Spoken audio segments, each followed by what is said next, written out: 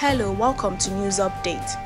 An agent working under the Federal Bureau of Investigation of the National Government of the United States has alleged that Instagram celebrity Hushpuppi has received fresh charges as U.S. prosecutors submitted court documents on Wednesday showing that he committed fraud and laundered over $400,000 while in prison.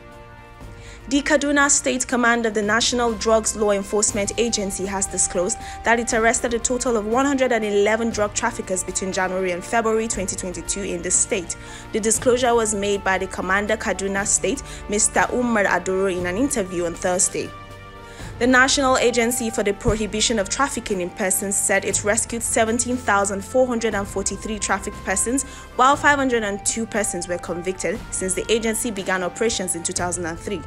This was disclosed by the Benin Zonal Commander of the agency, Nduka Nwanwene, on Thursday in Edo State.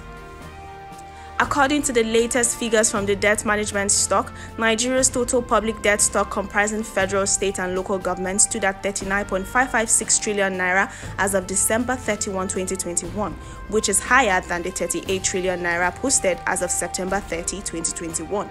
The DMO Director General, Ms. Patience Oniha, made this known on Thursday in Abuja.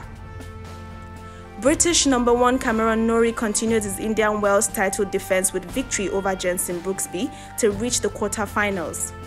Chelsea booked their place in the quarter-finals of the Champions League with a 2-1 away win over Lille in the second leg of their last 16 tie at Stade Pierre Road to secure a 4-1 aggregate win. And that's the news update. You can get more from TOS TV Network using the details currently showing on your screen.